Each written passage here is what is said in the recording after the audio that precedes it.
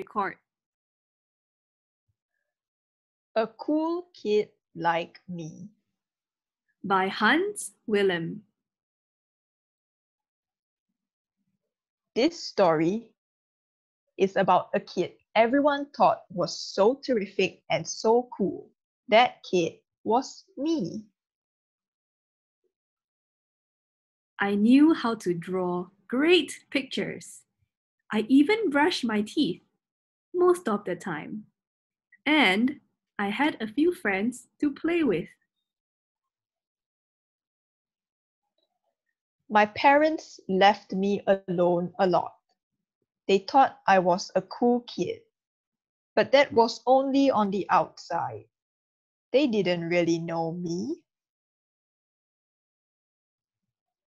Nobody knew what I was really like on the inside, except my grandma. She wanted to know how I felt. "What's the matter?" she asked.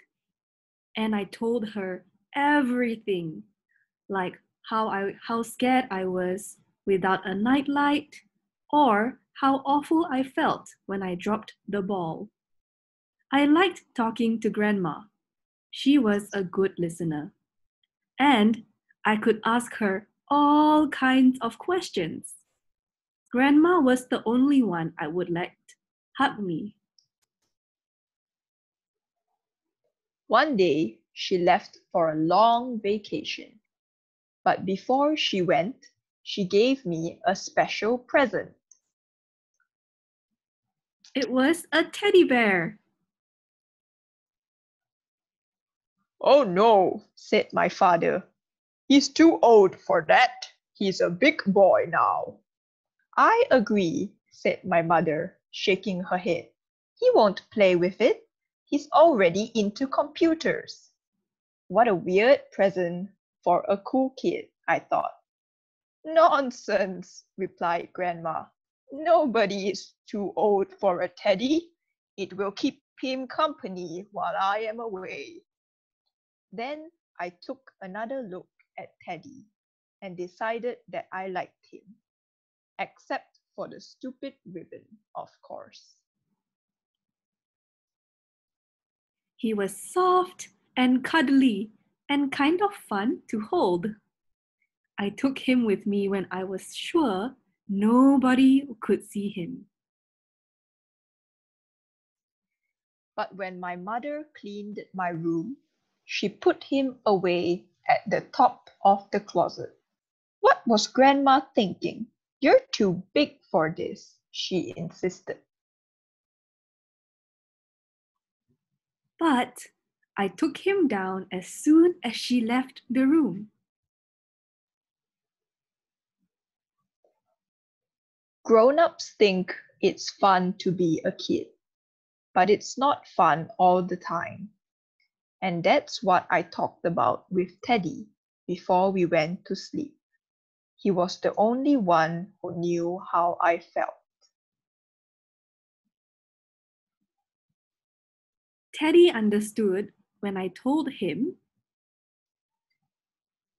That I didn't like to be alone in the dark. Teddy knew I was scared that I would never have a best friend. I could tell him I was afraid the other kids wouldn't like me and would laugh behind my back. I was scared that I'd be picked last at games. Or that my parents would chew me out in front of my friends. Teddy knew how I felt when my parents were fighting. Or not talking to each other at all. And Teddy knew I was scared that my mother would leave and never come back. I know it was stupid, but sometimes I just could not help being scared. There were other secrets too that I could share with Teddy. It made us feel much better. Finally, we would fall asleep. In the morning, things wouldn't look so bad. I would get ready to be that cool kid again, the one that everyone thought was so terrific. I would be as cool as I could be, except, of course,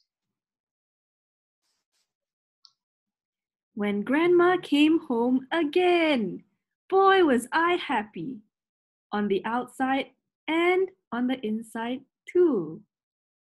The end.